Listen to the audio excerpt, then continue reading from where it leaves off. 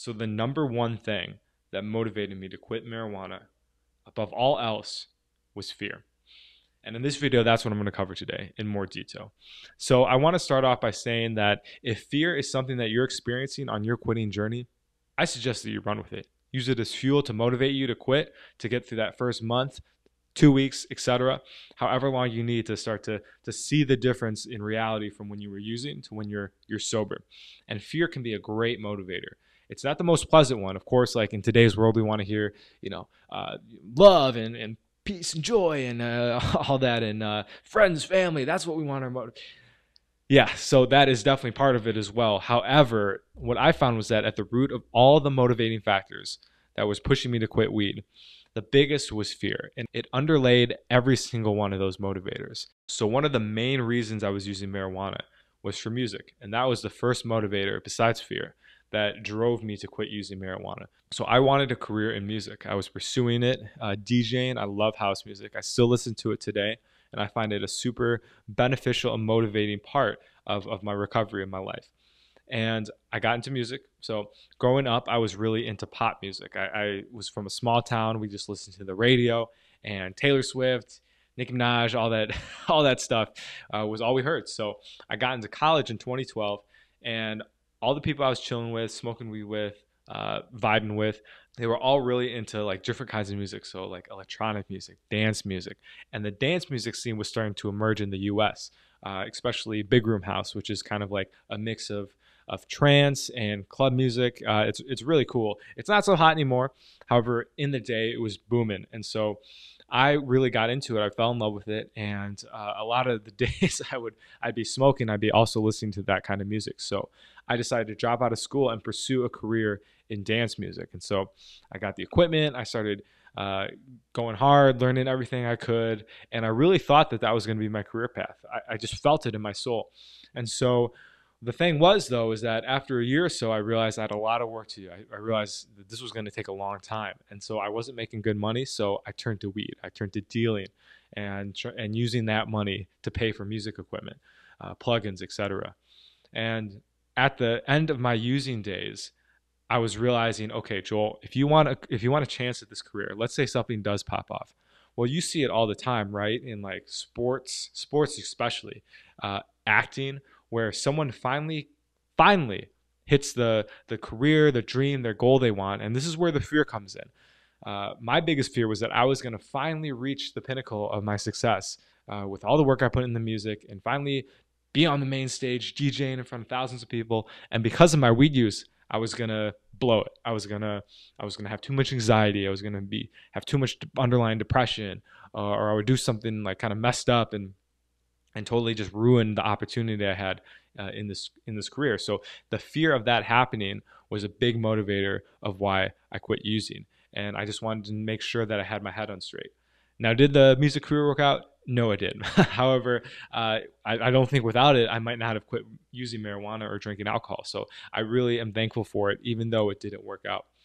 And this is a motivating fear that could actually really play in your favor. That fear of actually having the success with relationships, etc., whatever you want in your life, and having it ruined because of the use. I mean, you see it, you don't see it like maybe so much correlated with weed use in like the NFL, for example, but I see so many examples of these guys that are the stars of the show. They break into the NFL, and a year later they're just like, they're sitting on the bench. Or for example, like Johnny Manziel really got involved in alcohol and probably drugs as well, and his career is over.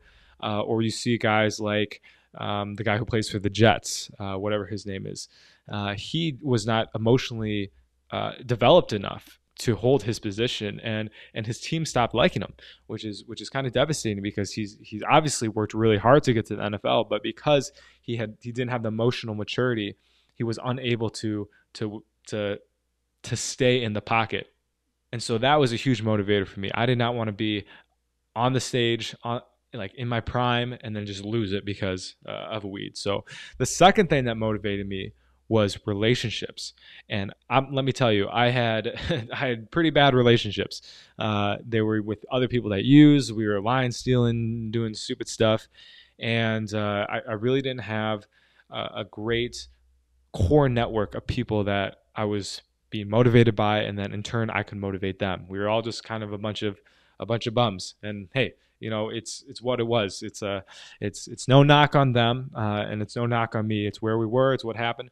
And there's this saying. It's called "Your vibe attracts your tribe." And I think this is a really important saying to kind of internalize, because ultimately we become like the people we surround ourselves with, and in turn we attract the people that we're like. So when I was using and smoking weed all the time, I was only attracting people that were smoking weed.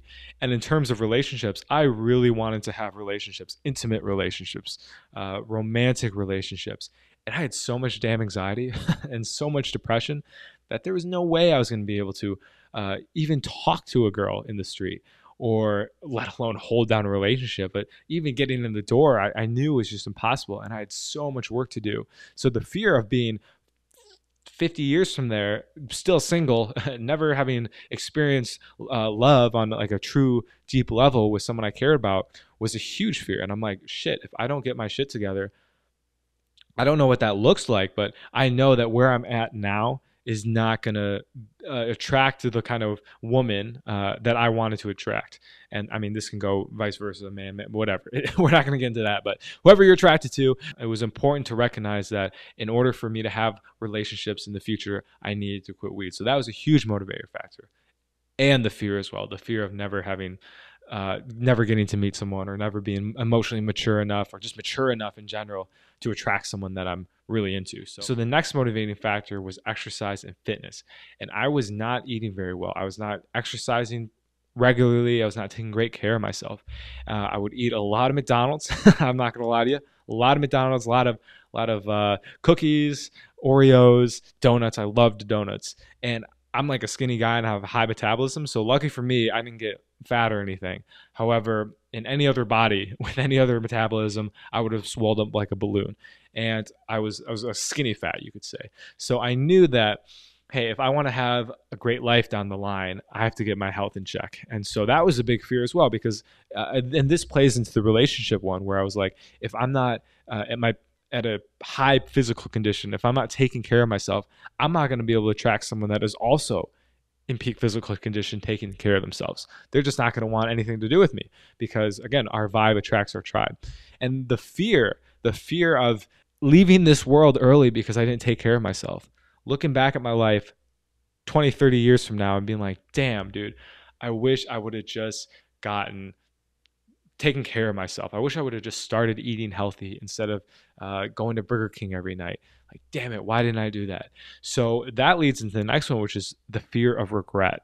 And this might have been the biggest one. Regret is, in my opinion, one of the most painful emotions that I've ever experienced. I think a human can experience, because you can't go back and change it. It's done. It's set in stone.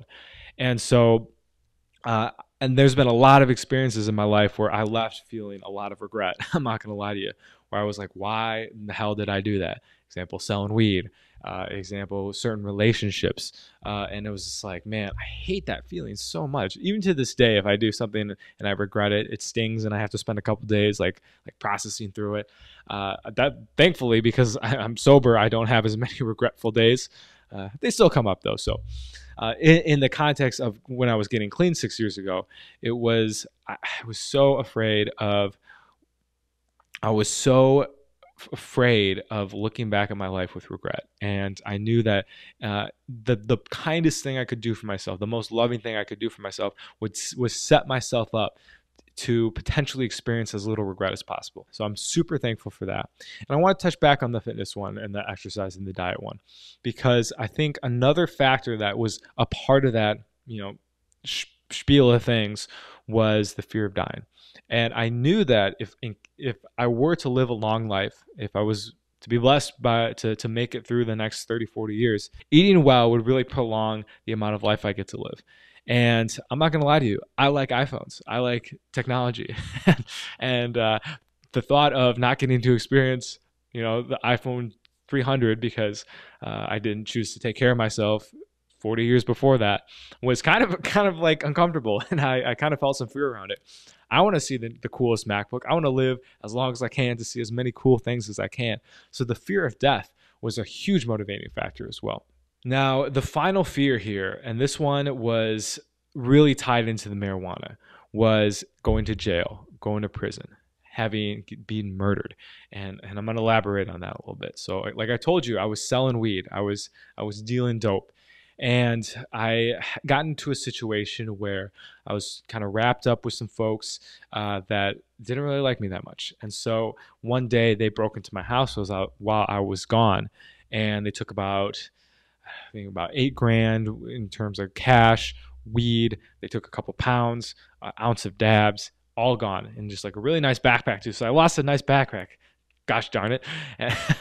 And we'll let the backpack go. But it was a real wake up because I'm like, holy shit, this is no joke anymore. This is not just fun selling weed, making a few bucks here and there, getting to buy whatever I want, smoke whatever I want. I was in real shit.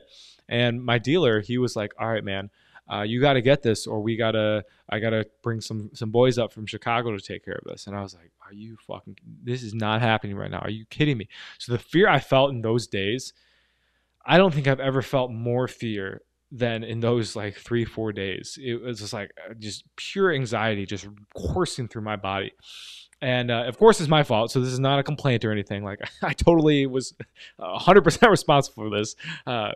And it was like, oh my, it's like I cringe looking back at that decision. So what happened though was that we thought we knew who took it. So my buddies and I were like, all right, we got to go confront this dude. And so one guy got a gun, and I was like, fuck, what happens if this guy who we think took it, and I was like, shit, what happens if the guy we thought took it didn't take it? Who's he going to come retaliate after we hold him up or kick his ass or whatever?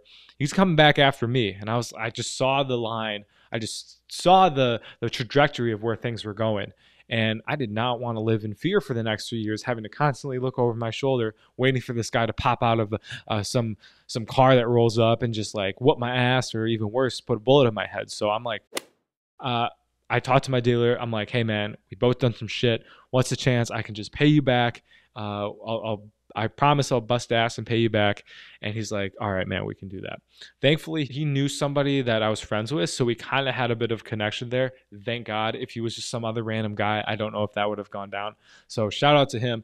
And basically what happened was that from there on, I would go and we meet at a donut shop every week. I was doing delivery jobs, and I would make about, I don't know, $1,000 a week. I put 200 in the bank and take $800, put it, buy 2 donuts, eat one, put the $800 in a bag, and give it to him. So he got a donut and $800 every week, and I paid him all off, thankfully. And I also want to say my parents helped me out. They loaned me some money to kind of calm the storm, so to put the smoke out a little bit. So I paid him that $4 grand, and then from there, for the next few years, I spent paying off my parents, and I'm super thankful for them for doing that. And that was a big motivator as well to get on better terms with my parents, because asking them for $4 grand for lying and stealing and selling drugs, it's not a great way to kick off relationships. So thankfully they were forgiving. Thankfully I paid them all back, and now we have a much different relationship, and I'm never doing that shit again, let me tell you that. So the fear of death was really eminent. And so the final part of this was that the last night I smoked weed, I was at like the Arboretum, it's called, and I was using the Wi-Fi from the building because I was still connected to it through the UW. And I got a cop came, and he's like, hey man, you can't be here, I'm gonna write you a warning. So he writes me the warning, and I'm like, oh, got away with another one. Look at me. And this was after I got robbed, so I was still dealing and still smoking weed. So that's how crazy addiction is. I still didn't learn my lesson. And so here I am being a dumbass, smoking, and thankfully, thank God, I didn't have pounds or ounces with me. I had literally a bowl, a grinder, some hemp wick, and a lighter, and that was it. And I got a $360 ticket for it. Before I got that ticket, though, what happened was the cop came back, and he's like, all right, man, here's your warning. Again, you can't come back anymore after 10 o'clock, whatever. And he turns to walk away, and he goes, was that weed? I'm like, that's it. I like threw my hands up in that moment. I'm like, I cannot get away with any more bullshit. I've been getting away with bullshit my whole life. I'm done. And in that few moments, like 10 minutes where he was going to write the ticket, because as you know, cops take a while to write tickets, I felt so much fear. I was paranoid as shit. I'm like, oh my gosh, he knows I'm dealing. He's going to he's going to bring more cops and they're going to search my house, which is obviously illogical, but that's just what I was going through my mind. And so I was like deleting numbers, like deleting text messages. And I just remember thinking, like, if I can get out of this one, that I nothing after that, just if I can get out of this one. He comes back, gives me the ticket, drives away. And in that moment, I realized that I was out of strikes. I was out of lives. I had been fucking around for too much, and the universe was like, "Hey, this is it, man. This is your last warning. Next time, you're gonna get in some serious trouble, some real serious trouble. Whether that's true or not, I'll never know. But that fear, again, back to the whole premise of this video, that fear drove me to finally quit using. And that was the last night I smoked. And so August 13th, 2016, no, August 12th, 2016 was when that happened. August 13th, I woke up clean and sober, and it's been clean ever since. So guys, what are some of your motivating factors that have helped you quit weed, that are helping you quit weed, or that you think might be a benefit in quitting weed? Comment what you think below, and maybe how fear has also played a role, because fear is something that we don't really want to discuss. It's a bit of a taboo thing because it's scary. It's uncomfortable to talk about. However, it brings so much freedom once it can be faced. And if you are interested or on the path to quitting marijuana, then I invite you to watch this video that'll give you some tips and tricks on how to quit marijuana. Peace.